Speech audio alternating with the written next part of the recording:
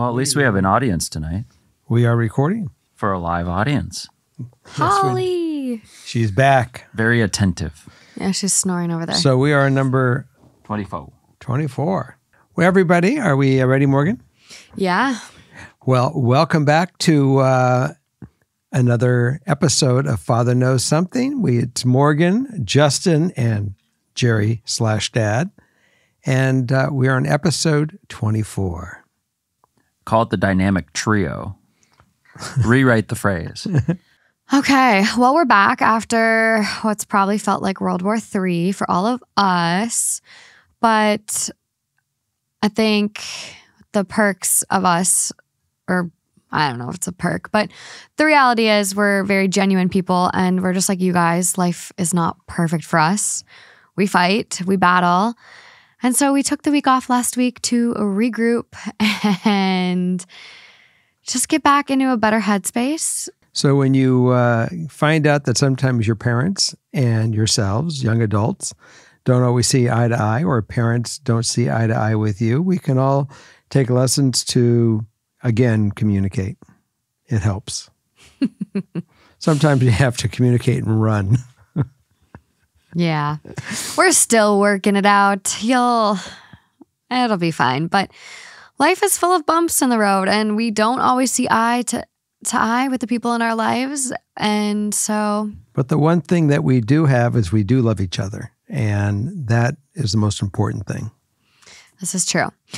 So let's jump in. 24.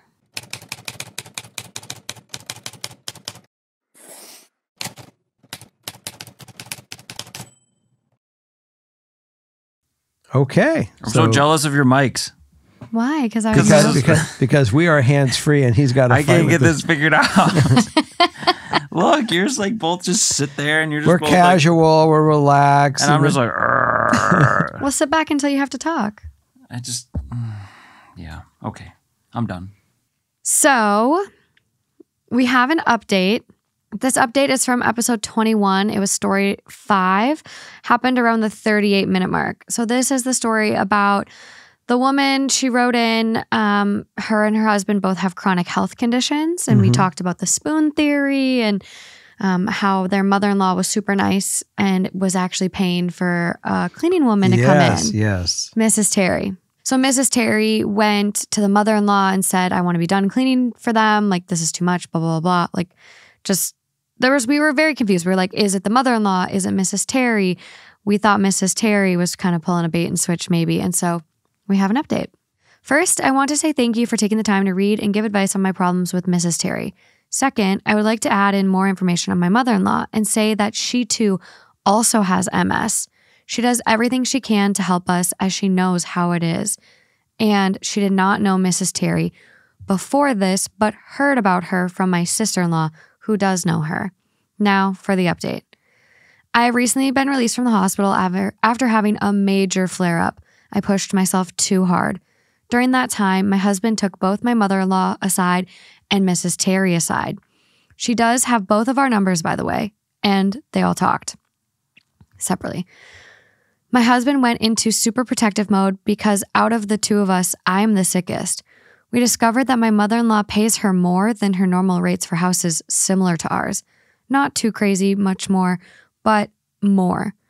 I would say it is anywhere from $50 to $70 more. My husband quickly figured out that the reason why Mrs. Terry was complaining, there was a week where he was out of town dealing with a death in the family, so I was home all alone, taking care of everything on my own and working as much as I could before going home to pick up my child and cook, and then working some more from home to not lose out on hours as I am hourly. We, me and the child, stayed home as we felt it was not appropriate for her to be at the funeral of his grandfather, someone she barely knew. For my mother-in-law, she was just being nosy and trying to check in and make sure that everything is going okay. My husband told his mom that it is okay to ask, but to ask us. He then told Mrs. Terry that if she has any issues to talk to us about it. We can't fix anything if we don't know about it, and that we are sorry that she felt that way. So, as of right now, my mother-in-law is keeping her nose out of it and has apologized to me when hubby told her that this was the reason why I ended up in the hospital and how she didn't mean to cause trouble. I do not know if Mrs. Terry has apologized or anything as she doesn't talk to me, but she has been talking to my husband. We are giving her another chance, so I hope it goes well. Thanks for the update. Yeah, that's like honestly ideal. Like they're giving her a shot. Now they know like Mrs. Terry was the problem. It wasn't the mother-in-law. You know, maybe the mother-in-law overstepped a boundary by asking Mrs. Terry, but also the mother-in-law is the one paying her. But I'm still, the issue that I have is this woman still works for a couple and she won't communicate with the woman of the home. And that to me is still an issue. But that's an issue with me. It may not be an issue with her. Yeah. And I'm going to be honest, I think because of her health and like she said, she is the sicker of the two of them. Mm-hmm. So maybe this is a task that she can delegate. Her husband is like, you're responsible for Mrs. Terry communication. I'm just saying, like, I think it is okay to delegate. Imagine the that task. every time. Yeah. So I think my thought on this one is Mrs. Terry should. Yeah. That'd be funny. That's what they do on radio. All right. Moving along. We're very happy for you, though. And look out for yourself because clearly we're overdoing it and you need to put yourself first so then you can be there to help others like your little kiddo. Yeah. Okay. Up first on the write-ins this week. Hi, Jerry. Thank you so much for starting this podcast. It's been great to hear, and it's so nice to have an awesome father figure like yourself to go to for advice. I don't have the greatest relationship with my own father, and no, he wouldn't be any good to talk to about this. I, 32 female, have been having a hard time with dating. I've never been married. I don't have kids. I have a pretty great career, and honestly, I'm very pretty.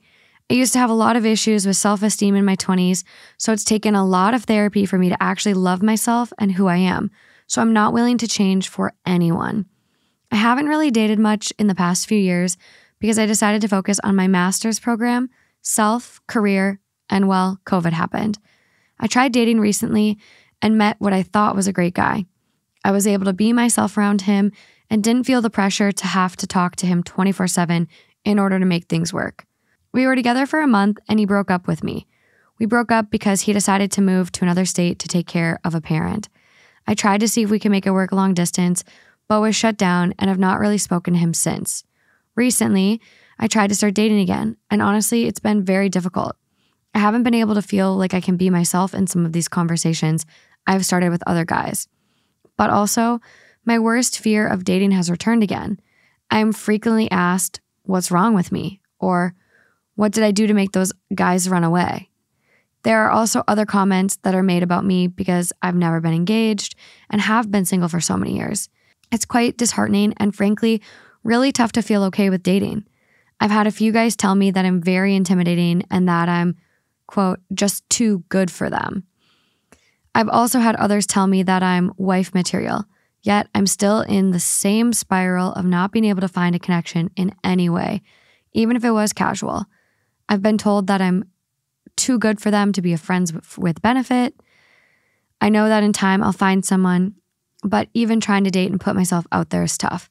I can't even get some dating practice in because I can't even make it to a first date. I've explored this with my therapist in the past and just felt like they never understood fully how to help me. So here I am seeing what a father would recommend to someone like me. The first thing that comes to mind is you're not going to push this. I mean, you definitely, need to put yourself in areas where you can meet people and and make friends. To go out with a guy with the intention to say, hey, I'm really looking for you to be my boyfriend, is putting the pressure on you to go to step 2 before you even figure out step 1. Step 1 is to find someone that you can be with and just enjoy as a friend. Do things with. Go find out if you laugh. Find out in the evening if you decide you like spending more time together in the evenings, that you can keep yourselves mentally occupied and comfortable, that you can be yourself.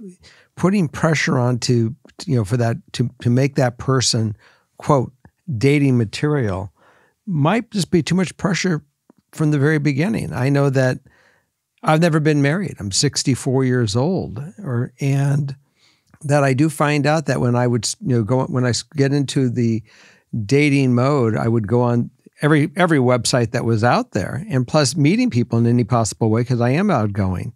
So I would meet somebody in a restaurant or a market or wherever I met them.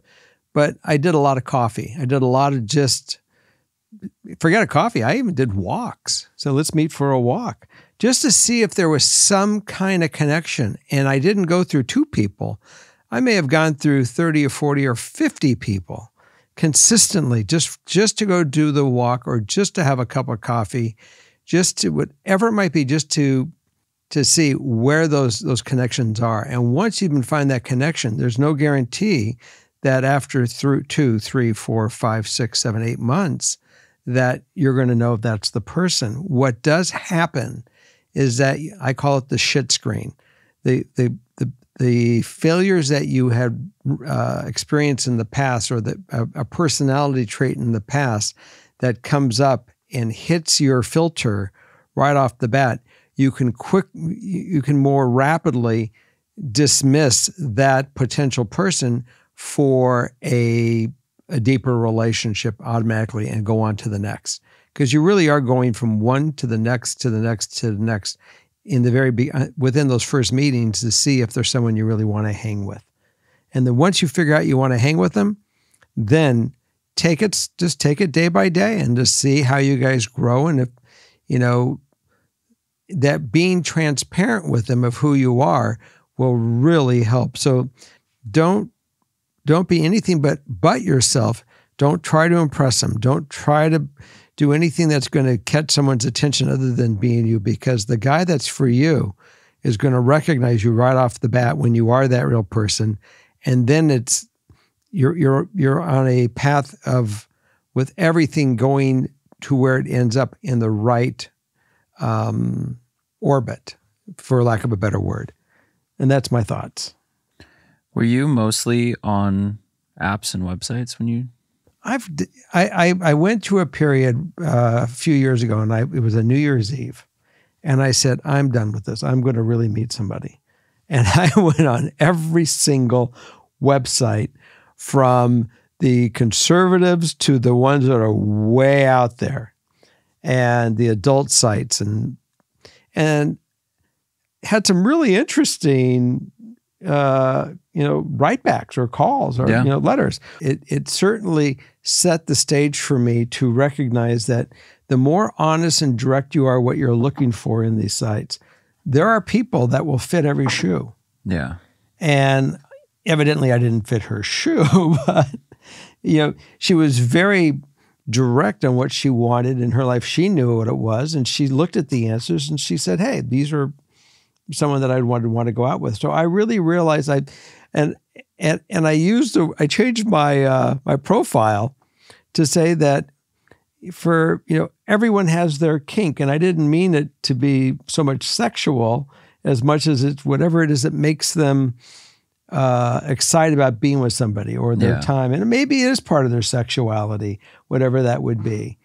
And the more that you're open about who you are and what you like in life in every aspect, it gives that person that ability of saying, something, we are really able to be open with one another. We don't have to have secrets, and it's going to work out and be better and then you can finally get to the part where if you do decide to be intimate, you can freely, and you can see what happens with your life. But it's nice to have that foundation. Yeah. And it just takes time. It just doesn't happen, 1, 2, 3. I wish it did. Well, and I think there is something to the cliche that it can happen maybe a little more when you're not so heavily searching for it. Mm-hmm. I certainly, I don't think I was searching to find someone to date when I met Morgan, mm-hmm. but it just completely changed everything. Yeah. And I mean, we met on Hinge. And so I'm picking up on she says here, I can't even get some dating practice in because I can't even make it to the first date. I know that in time I'll find someone, but even trying to date and put myself out there is tough. So I think I'm picking up that it's just kind of even getting in the position to secure a date is difficult. So I think kind of what you said makes sense once she like starts dating and like really getting in there. But I get where she's coming from, where it's like to even start dating is a challenge, because I mean, I was on Hinge and whatever for months, and I went on a total of 2 dates. One, I went to the bar, he ghosted me, never showed up. The second one was Justin. And let me tell you, I canceled on Justin 3 times before I finally went out on a date with him. 2 or 3. I was a little flaky at first. And I didn't really know what to expect. Like, I wasn't really going in with anything like, oh, I want to date. I was just kind of like, I got nothing to lose. Because like the one I tried to go on a date with like ghosted me, like didn't even show up after I went to the bar and like literally sat there for 30 minutes by myself. So I just kind of like went in with no expectations, which I think might help. Like, you can go on Hinge and just start like dipping your feet in the water, seeing what's out there, seeing if you connect with someone, and then go into it without any expectations. Because then it's like, it's not so much so that first date pressure where it's like all on you to perform or make a good impression or whatever. Like, just be yourself. And if he doesn't like you, and if people say things like, what's wrong with you? Or what did you do to make those other guys run away? Fuck them. Yeah, what's that about? That's fucking weird. That is weird. So literally find some excuse like, oh, my boss just called, I have to go. But like, I don't know, like run. Because anyone that's going to ask you that, especially on a first date or they're not the guy. Even on a dating app, and that's the pre-conversation, they're weirdos. Yeah. They're absolute weirdos.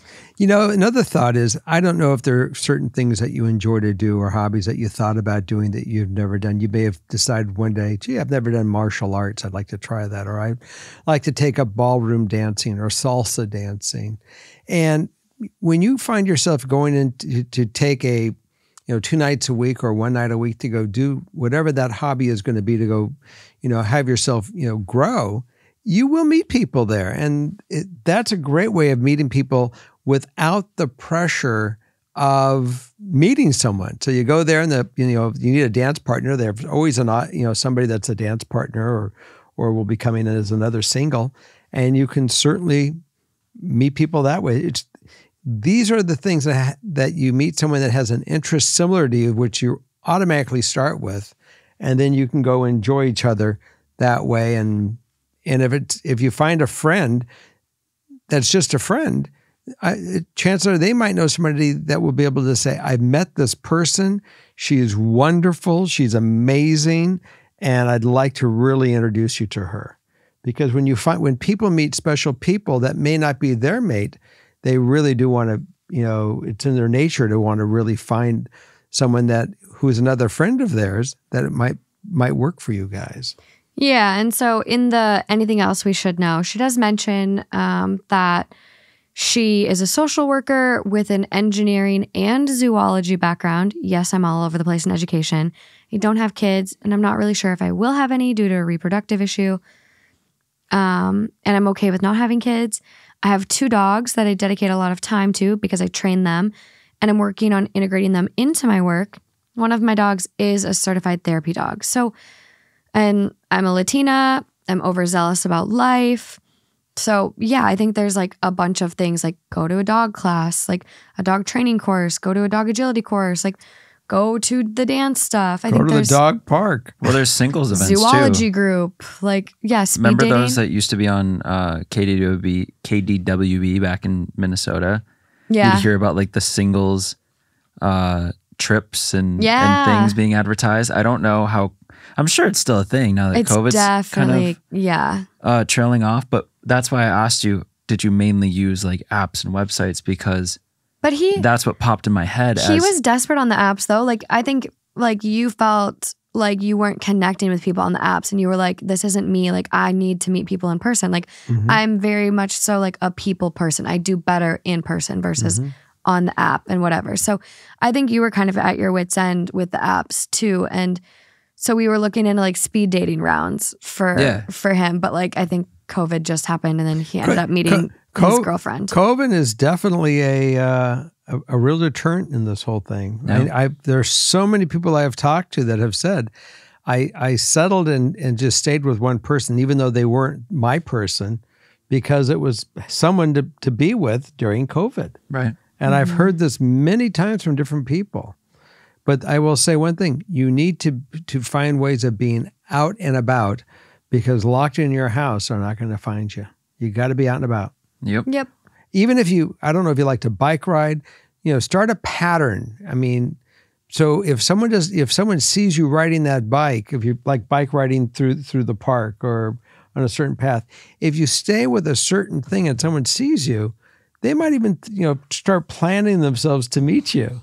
Oh, you never know. I mean, I'm serious. I mean, approach. actually, I know we're moving on to the next one, but I actually did that in New York. I knew that there was this girl that worked the hostess shift, because Jake and I always did Sunday night burritos, always in New York. It was like 6 blocks from our apartment, and we walk every Sunday night and go there. And there was always this girl at the front. And so I got all hyped up one day, and I was talking to Jake about it. It's like I was 21 or something. So it's almost like you're that teenage boy, like excited to talk to a girl for the first time. It works the same when you're 60 years old too. It doesn't change. So the third or fourth time or whatever we went in there, she walked us to our table, and I started like a mini conversation with her. And then on the way out, the whole dinner I was getting all nervous. On the way out, I stopped and I said, "Hey, blah, blah, blah, blah." And I got her number and like the whole thing. And I was really excited. I never saw her again after that. But it was just like, that's what you still tried. Yeah. No, but that's like, you know what I mean? It works. I've done it. I'm guilty of it. It's worked both ways. Just like in a non-creepy way. It's in a non-creepy way. I've had a woman come up to me. I've seen you here, every Tuesday. I just, and it wasn't really to go meet, with the intention of anything other than just getting to say hello and knowing and seeing if there's anything, so you can explore that without any implication. So, like I said, staying in your house isn't going to help you. You got to get out and enjoy life. And when you find yourself enjoying life out there, that vibe's going to get picked up. Okay. By the way, I'm wearing my capital because it's midterms. You got to do the yoga. I can't do this. This is it. But too bad. Oh, they can see it. There you go. Oh, they can see it. A little bit. Okay. Midterms are coming up, guys. Yeah. Okay, moving along. Hi, Jerry, Justin, and Morgan. I've been listening to Two Hot Takes since it first came out, so it was obvious I needed to listen to this one as well. But on to the issue.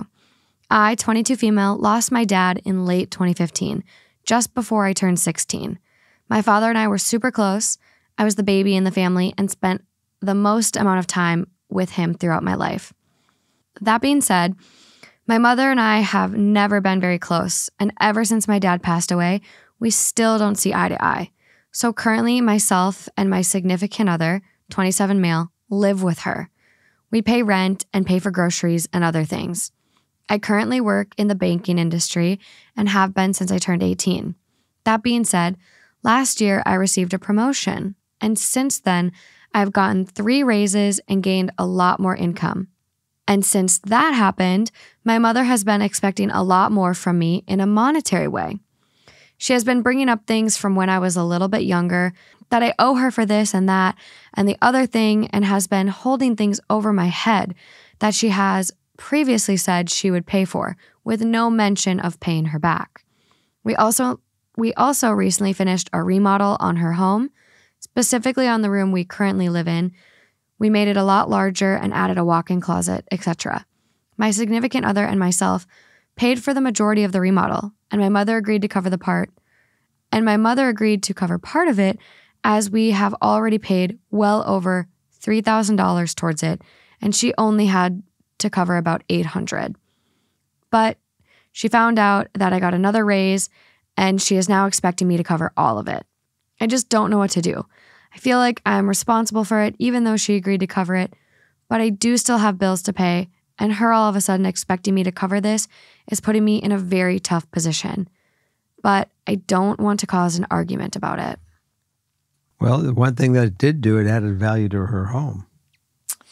That you, the writer, are probably not going to ever see. Right. That's correct. It added equity to the value of her home. That it's her equity. And unless she stipulated something in the very beginning, I don't know how I think it's a conversation you need to have with her and say, look, I want to be fair. I don't want to have a pissing match over money with you, Mom. And I appreciate that we've been able to, do what we're doing and where we are. And if you want me to move, maybe that's time that we do this. But we want to be here with you. It works out well. And the fact that I'm making more money, it gives me the opportunity that we can put some away so we can have a future and we can move out and we can do this stuff. And I would think you would want that. So I think it's just a conversation you to have to her. I don't know where her anger's coming from and what her pressures are and her frustrations. You have a clearer view of what her financial stresses are than we do. But typically you have to work together as a family to work through whatever you're trying to do to achieve the goal. But I don't think because you're making more money that all of a sudden she should say, gee, now that you're making more money, you need to start coughing up stuff from 20 years ago. Yeah. That's because that money that was done under a different purpose and a different deal. That was an experience that was going on back then. It doesn't carry forward. So I think that's as simple as it is. Yeah, it's a conversation. That's my opinion at least. And with the money and the raises and the job, you're probably going to get to a point where you can move out if that's the solution. But you also want to have some money that you can move out. You Right. want to save that money as much as you can. Yeah, so there is a little bit more info. My mother and I had a very tough relationship over the years and have gotten into many arguments about various things.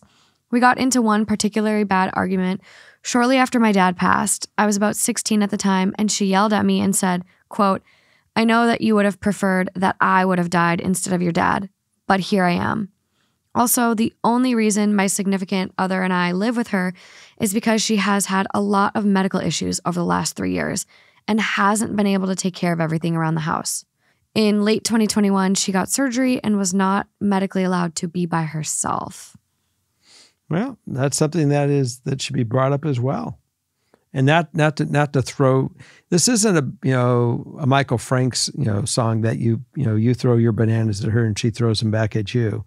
This is really a thing that you guys have to really say. Look, we are here in the situation for the following reasons, and if you don't want me here, if you want to go pay someone to be here to take care of you because you need it, trust me, Mom, it's going to be a lot more, and they're not going to participate in paying the bills and give you the attention.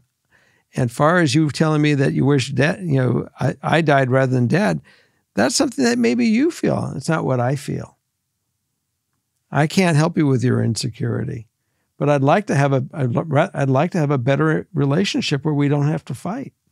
yeah, that's just I don't know. That's a crazy This is statement. just negativity, and it's not healthy for either one of us. So take the upper hand, take the parental plan at this point in time, and nail her on it by just saying, let's take a high road. Yeah. Mm-hmm. That's my feeling. You got any other thoughts to this? No, I think you both said it well. Okay. My first thought was, I think it's time to move out, but I think there's a lot of clearly extenuating circumstances. So Yeah. I think have a conversation and just say, I think the equity is a big part. Like, I'm putting a lot of money in and I won't get anything out if you did choose to sell. So I think it is fair that you contribute a little. I want to build a better relationship and everything you guys said. And you can even, and she can even say to her mom, and we did pay this equity, and we're giving it to you. We're not asking you to give it back to us. It's yours. They're just trying to make their life more comfortable while they live there. Yeah. Yeah, so very tough situation. It's tough being a caregiver in this role. Okay, up next, my mom passed away this week after a long time of being sick.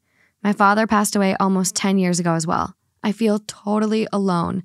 My siblings are much older than I am and have spouses, children, and many friends to support them. I barely have friends, and no one really understands what I'm feeling.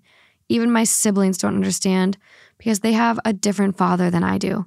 Please advise me on how to navigate this lonely world as a 22-year-old girl. You have just discovered you're an orphan.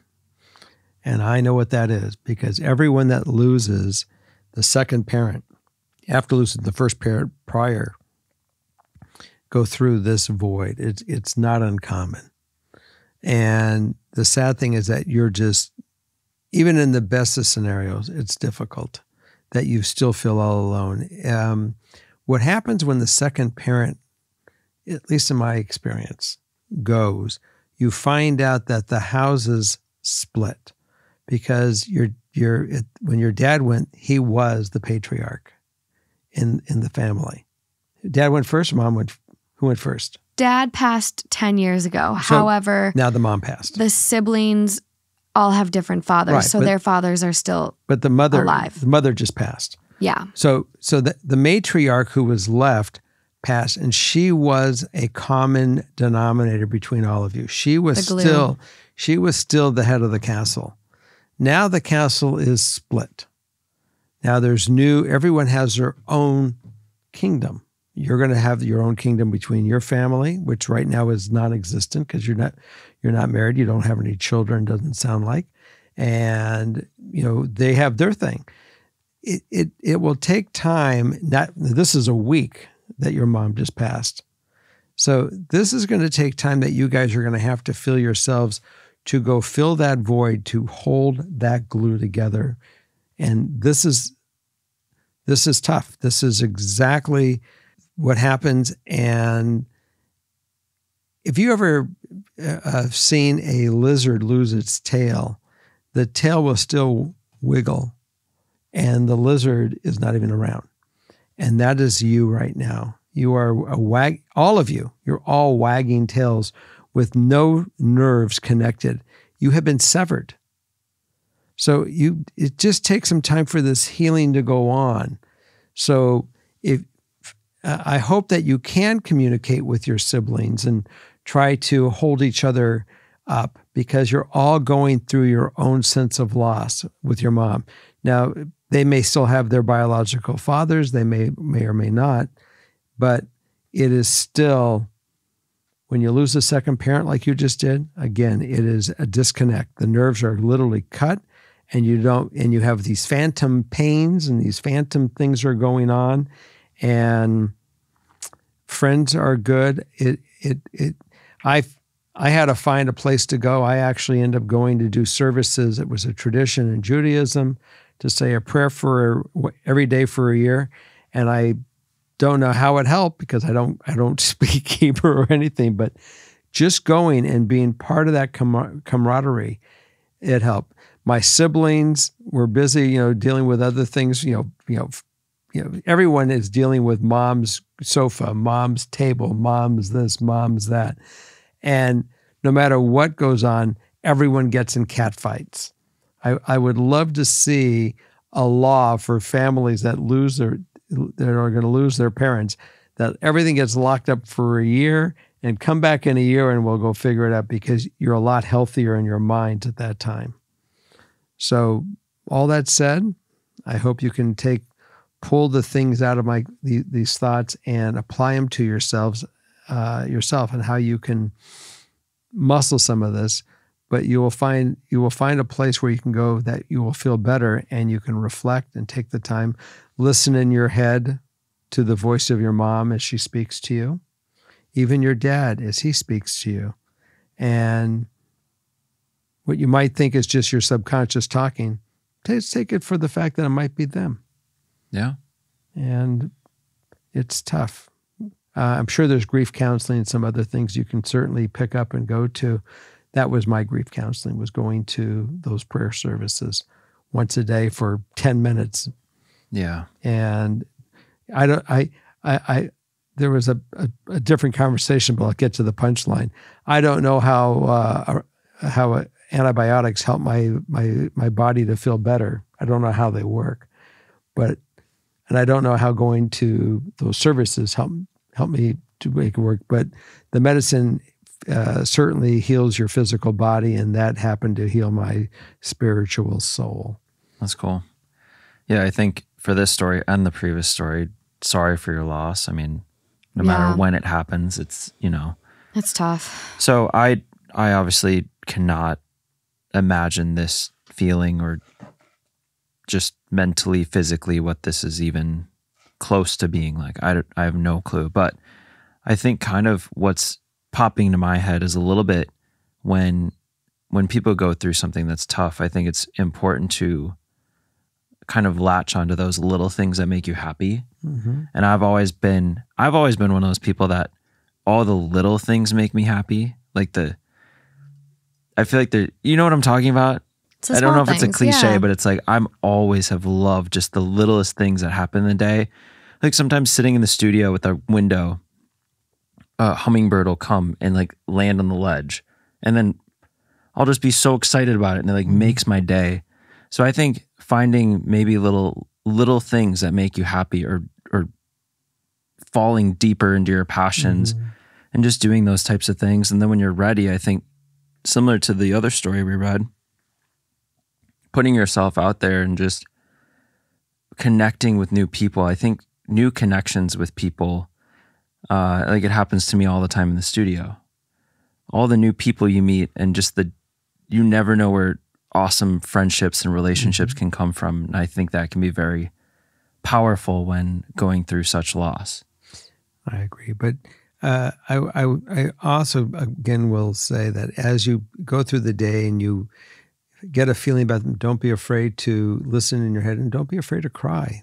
Crying is a healing thing as you miss them. And the more that you keep them in your heart and you think about them and you're able to make them a part of your day and laugh about it. And if you see something going on, say, Mom, what do you think of that? Or what do you guys think of that? And then kind of listen to what they might say. And you'll find yourself laughing about it because I'm sure your mom made you laugh. And take those funny thoughts, and that will, it kind of honors their memory. Yeah, that's cool. Yeah, and I would say loneliness, I can imagine, is a big part of this. And like they mentioned, they're really lonely. And I would try, as difficult as it might be, to connect with others. Connection is such an important thing, and honestly, it can really help your healing journey. So if there's other local groups, grief groups, or you can find, similar peers that have gone through this. Like I know there's a girl I follow on TikTok and have worked with in the past. She just hashtagged like Dead Moms Club. And it's a big hashtag for people that have lost their moms to connect and find each other. And so I would just try to get as connected as you can. And it's probably going to feel like pulling teeth because it is hard to put yourself out there on a regular basis and try to connect with people. But if you can, do it because it will really help. Okay. Yeah, our condolences. And I know what you're going through. I remember it very well. Yeah. But it does get better and it does heal. And you'll feel that hole over a period of time fill in. Mm-hmm. Recently, I stopped talking to my two closest cousins, and I don't know who's at fault. My two cousins and I have been super close since birth. We're all 21, so we literally grew up at the same time. I always felt like the outsider, though, since they both are first cousins and I'm a second cousin with them. Recently, I got engaged and moved out with my fiance. We got our first home. They often told me they were happy that I had what they always wanted. It made me kind of happy, but at the same time, it's a weird comment to make. They began going out without me and would get mad when I couldn't join because of work. They'd tell me to call out, and I would always say, "It's okay, go without me." Our problems began when I told them one day I couldn't join them due to work, but that we could grab coffee on the weekend. Neither replied to me, and they were posting each other at lunch. It made me feel upset that they would always complain about me not being able to go. So I texted them basically saying, "How are you guys upset? I can never make it, but when I try to plan something, you don't reply." They got upset and we just didn't talk after. They started hanging out even more without bothering to invite me. They started telling the family that I was jealous they'd hang out without me. They also told the family that I think I'm better than them since I have my life together, and how they reached out to say happy birthday, but that I didn't reply when that wasn't even true. They also ranted on social media saying, quote, "It's never their loss. And now it's been 7 months and we still don't talk. And we see each other often at family events. Do you think I'm at fault? Should I even bother to be close to people like that?" Well, they definitely have something going on. They're jealous. And it could be jealousy. They can just say, she's got her husband now, or she's got her guy, and, she doesn't need us anymore. We're going to go out and continue to go to do the evening scene because she's not going to be any fun. So I really don't. I mean, there's obviously something clearly going on that it's too bad you can't sit down with them, identify, because you're not just friends, you are family. Mm-hmm. And I have cousins that are not just my first cousins. I got seconds and thirds, and I go all the way down. In fact, I'm leaving next week to go to an event with cousins that are third cousins back east. We are close like we are siblings. And it sounds like you guys were close like you were siblings for all these years. Mm-hmm.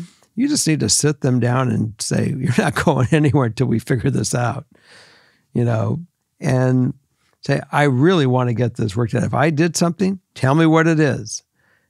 Because right now, this behavior is not going to work. We are family, and it's different than with a friend. You can get a little more identifying with this. Mm-hmm. And I think they'll see the fact that you really do care. And you can say, I care. I want to fix whatever's going on. And if I said something that either I said out of stupidity or you misunderstood what I was saying, let's fix it. Because that's what we need to do right now. And you can do that. You're in that position because they're family. Yeah, and it does, even though it's a little bit different than friendships, it reminds me of the story where the friends were kind of drifting apart. Mm-hmm. And I like the thought of just like stopping this vicious cycle that's happening. That's what it sounds like to me. It's a cycle, and it just she keeps, said. it keeps snowballing and getting worse. And then they bring in the family, and then, which really, I think most times ends up just driving people apart. Right. But if you go it's in and drama. say, Nobody wants the drama. yeah, but if you're like, I'm going to stop this snowball, I'm going to stop this bad cycle, it's interesting to me. It's like, I think people don't naturally go to that. It more is like, all right, no, screw you. All right. Like, it just keeps getting worse. Mm-hmm. Whereas if you just try and say, hey, what's the deal? And maybe that conversation leads to drifting apart, but at least you're not doing it in this weird, petty, what's the term? What's the Midwest thing? Immature? No. Passive aggressive? Yes, passive aggressive way where you're kind of going around and like bringing the family into it. It's just that's just so annoying. The whole thing's annoying. It's traumatic. I had a cousin, and Morgan, I don't know that you know the story of my cousin, but we grew up together. We were together all the time.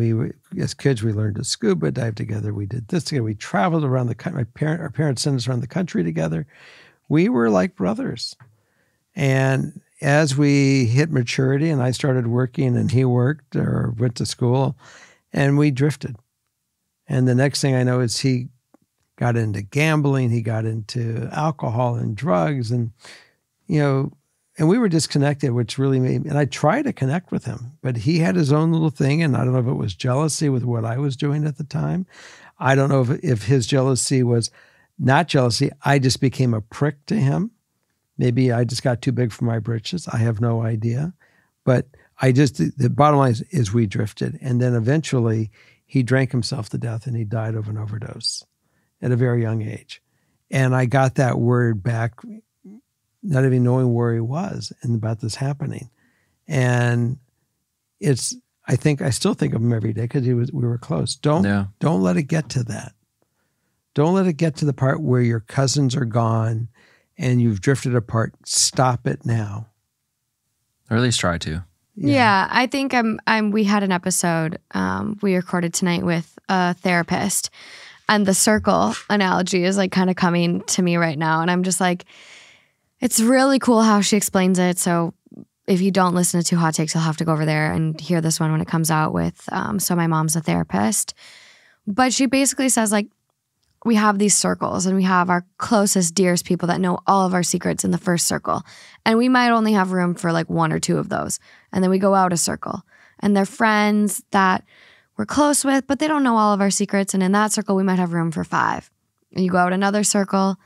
And then that circle is people that you say hi to, you're kind of friends with, but not on the closest level with. But in that circle, you might have room for 15 of those people. And so I look at this and I'm like, yeah, you are family. You run into each other constantly at family events by the sounds of this. So definitely patch things up. Have the conversation, like you guys are saying. Get to the root cause and hash it out so there's no more talking behind each other's backs or drama. Just be neutral. You can be neutral. And if they don't want to be as close as you want to be with them, like that's kind of a tough reality, but you can still be on good terms. And then they're just in one of those further out circles.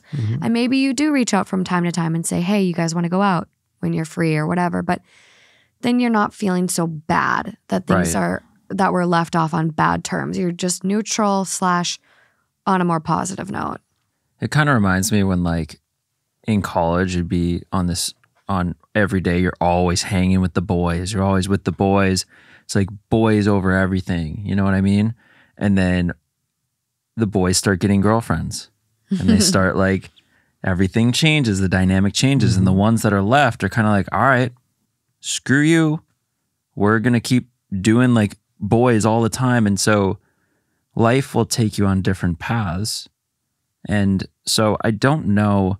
She's asking if it's her fault. And I think the conversation you alluded to will maybe be able to see whose fault each piece of it was. And maybe she did something she didn't realize. Or whose fault that what they feel, who is at fault. Right. Either way, there most probably be something will positive come out of it one way or the other. At least you'll know where you are. Even if they tell you we're not interested, you'll know exactly where you stand. Clearly where you stand. And you can deal with that appropriately. You can make your direction change or your tact if you're a sailor at that point in time. Yeah. Well, and hopefully at that point it stops the drama too, because I mean, it sounds like they're making up. Well, it's childish. They're struggling with stuff. I think the comment like, "Oh, congratulations, you got everything we've wanted." Right. And so then to lie about, "Oh, we wished them a happy birthday," and they didn't reply, which wasn't even true. So they are dealing with some deep insecurity or jealousy or whatever that looks like. But at least if you do have a conversation, you can hopefully put a kibosh and stop all of that. And then nip it in the butt. And then they have nothing left that they can say. There's no more ammo. You were the bigger person. You apologized, and you'll feel better for it. The rest is on them. And and it is sad because the ideal outcome is leave it all behind and just make up. But also, I know it'll be hard to just let it go after that long. So it's the middle ground. It's have the conversation. So you're not necessarily leaving it all behind. You're going to work it out, figure it out, and then see what's up. Yeah. Yeah. Okay. Passing it off. Oh my goodness you gracious. Get to read. Okay. My dad moved from Boston to Norway when I was 5. As long as I can remember, he has lived in a different country.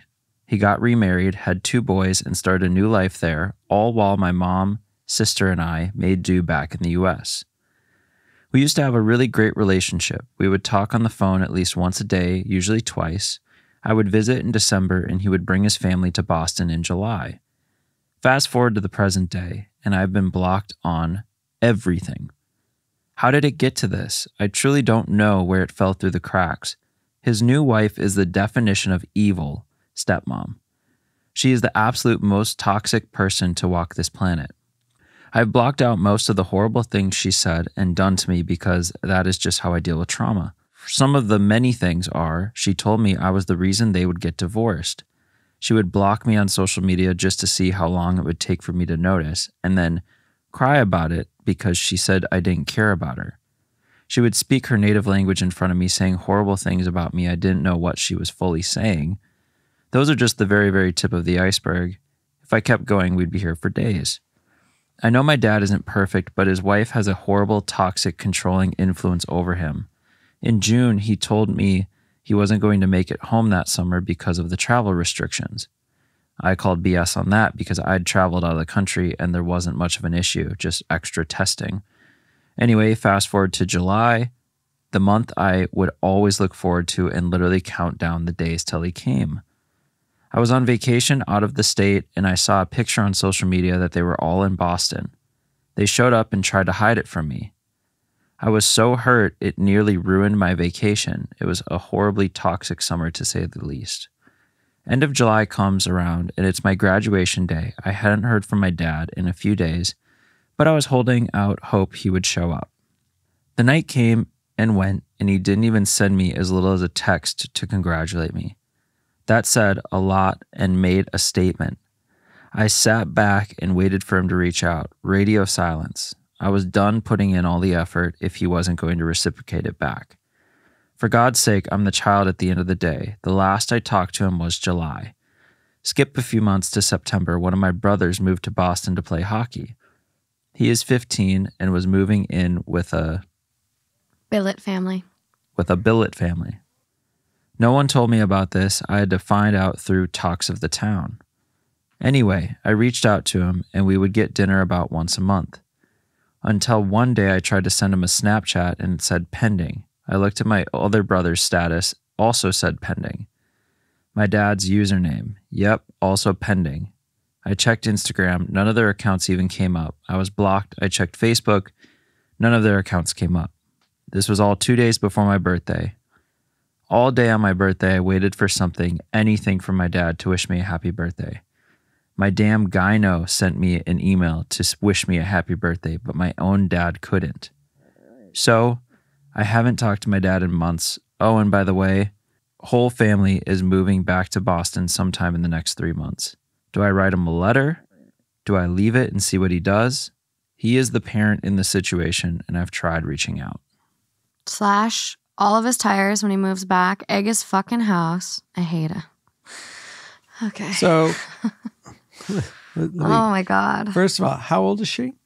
I'm not sure. Well, she just graduated. Graduated high school or college. Bottom line is that the question is that obviously I believe that this woman, that the stepmother, the evil stepmother, is giving a lot of pressure to the father. And the brothers too. And is making life miserable for everybody. And is threatening death to the world, atom bomb destruction, if anyone breaks that silence. Probably. And it's unfortunate because she does need her father. She's very clear about that. So, but what I got confused about, I mean, she talked to her dad a few days before. Yeah, I haven't talked to my dad in months, so.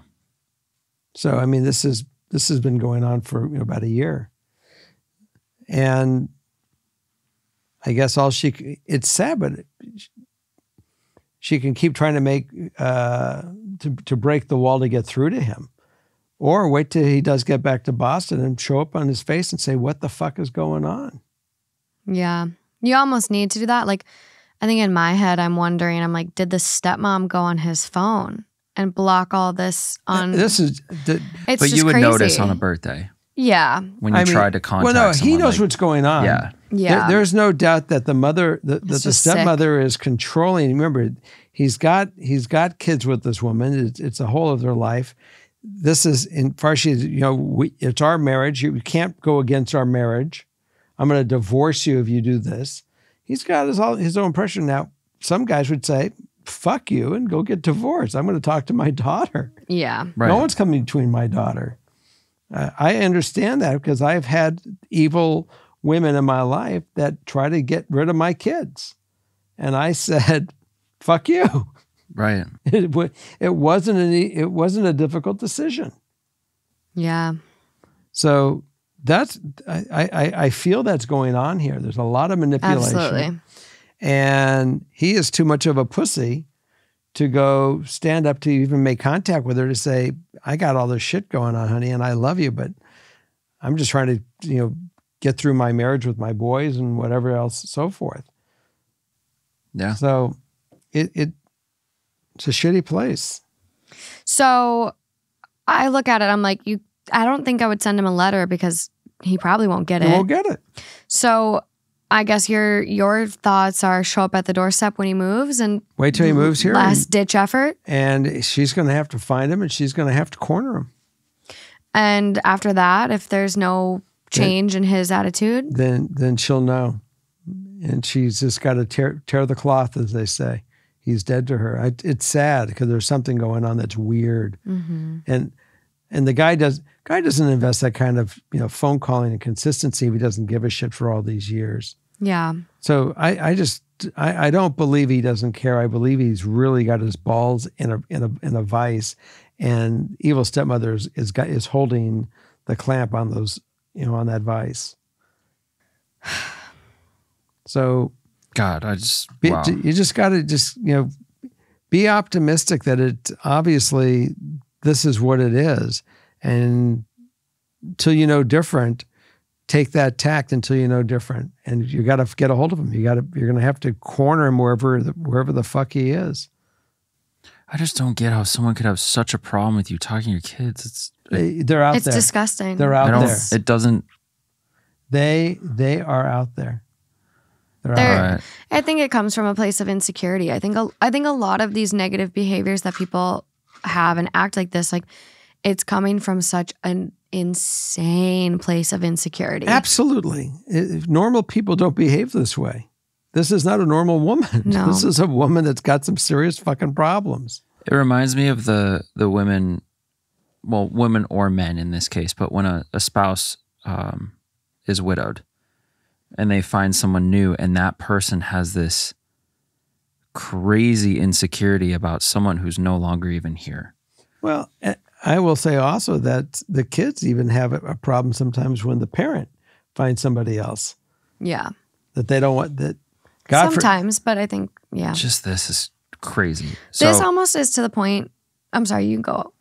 I was going to say, it almost like, this is so dark to the point I was going to say it reminds me of lions. And when a new male lion overtakes a pride, he will kill all of the cubs that were sired from the past lion. Really? Yeah. It's terrible. I never heard that. Yeah. The new lion that comes in will not have any cubs that were sired by that past one. So he kills all the cubs. And that's what this reminds me of. But like, there's a difference between a human and a lion. And this bitch is acting like a lion, like taking out his relationship with his other kids. It's so toxic. And going so far as to make her sons block their half-sister on Snapchat. It sounded like she was working on a relationship with her brothers and then just stripped from her because this crazy fucking see you next Tuesday is so insecure. This is what it is. Well, it's almost like moving from Boston to Norway. It's almost like he left his old life completely behind and just started new as if it didn't exist. Except that he did keep contact with his kids. All right, so what do you think about this? I talked to my dad briefly in December and I told him this was my Hail Mary. I couldn't put up with the ups and downs and the toxic roller coaster he and his wife were putting me through. When he hung up, he said we would talk soon, but his wife wouldn't know about it. A recurring theme. 9 times out of 10, wife couldn't know when we were talking. That's why we communicated through Snapchat, because it disappears. It was ridiculous, but I wanted to be wanted and loved by my dad so much that I did anything and put up with everything just to get the bare minimum. Anyway, we hung up and I haven't talked to my dad since. I know this is so scattered all over the place. I hope it makes sense. I just need some outside thoughts on this. Well, the outside thought is your dad's a pussy. Yeah, and that's on him. Like, this has nothing to do with you. Mm-mm. You are enough. Like, his shitty behavior is his shitty behavior and him enabling this crazy, toxic bitch of a person. And so I think, like, it's talked about a lot in the LGBTQ plus community where your chosen family can be just as valid and just as important as your birth family. And so for you, you have your mom, your sister, and you can try, confronting your dad one more time. but like kind of you already did give the Hail Mary. Like you gave a last ditch effort and then it still, and her heart is still broken, Morgan. I mean, I know if I quit talking to you terrible. because some woman came into my life and I would say, gee, I can't talk to you because I gotta hide you. What would you think? I would think you are Maybe having the most crushing thing ever. Yeah, and it's almost like a Stockholm syndrome where you're just like you're bonded to your abuser. Like it's a trauma bond. And so But with all that understanding, how would you still feel? I know she's crushed. She's There's crushed. no doubt in my mind. This is gut-wrenching, identity crisis causing, world ruining, depression inducing. This is gut-wrenching. This is terrible. That's why I'm so mad for her. I just want to go and slash this bitch's car tires. Like when she moves to Boston, drop me a pin. I will be there. I will drive you. I will egg the house after he's a dick. Like I'm so sad for her over this because this is so unacceptable of a parent to do. Yeah. So when she had this conversation in December, did they discuss this any further on how to deal with it? That's all we got. He said, I will talk soon. But she wife can't know. know about it.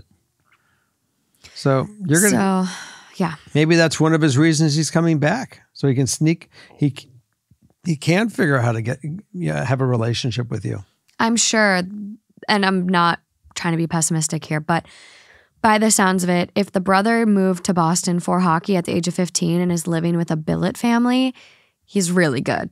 Like really, really good. I don't know what a billet family is. A billet family is essentially like a caregiver family. So if you are playing for like a development team, like there's the U.S. development team that you can play for, like depending on what age you are and how like good a you are. host family. It's a host family. Thank you. Yeah, it's a fancy word for host family. So he's really good. So I'm sure they want to move back to be close to go see his games and support the little golden children, her children. Mm-hmm. And so it's hard that they're in the same city. And Well, I don't want to be negative because I really, really hope this turns around when he gets here and he wakes up and it's better. But the brother still is in Boston, Yeah. and she knows where the brother is. I mean, I'm sure if he's that good, all you have to do is Google his name and hockey and it would come up. Right. So she can go find her brother and have a discussion with him. And Yeah. say, really, can you help me with insight what's going on here? He's probably brainwashed too. Yeah, and he's 15. I don't know how appropriate that would be for a 15-year-old. If he was 18 and a little older and his own person and removed from mom and dad a little bit, I would say yes. But 15 he's brainwashed, I'm sure. Yeah. And so I think, I don't want to say give up because you need to come to that kind of in your own heart, in your own head. I'd say one more shot when he's in town. And then from that point forward, he'll have regrets. This will fester. This is not something that. I mean, you can go to him and say, this is what's going to happen. Are you okay with it? Are you okay with the fact that I'm out of your life? That you will not walk me down the aisle, that you will not meet my kids, Right. that you will not know my partner, that you will not, I mean, he is really damaging our relationship, her. I mean, it's really sad, but this has nothing to do with you and everything to do with him. I'm so sorry to hear this, but I hope that you will write us and let us know how things are going for you. Yeah. Yeah, let me know if you want a ride. I haven't been to Boston. I'm ready. Oh, I love Boston. Yeah. You can go to the JFK Museum. Maybe we just Library. like corner them and I'll punch real quick and then you punch and then I don't punch. I try you to. can punch him with words. I have a What different is way. wrong with you, you piece of shit? That's not going to work. He's hypnotized. Yeah. So Maybe this- you'll get lucky and they'll get divorced. There That's we it have for it. 24. Okay. So we're wrapping it up. Thank you. Heading over to Patreon. Sorry about last week missing the show, but we're going to make sure we have plenty in the stack for the next few weeks. I know I'm going to be traveling for 2 weeks, but there will be shows. And come check us on Patreon. Follow us there. Yeah. So have a great week, and thanks for watching, and we'll be back on number 25. Bye. Bye.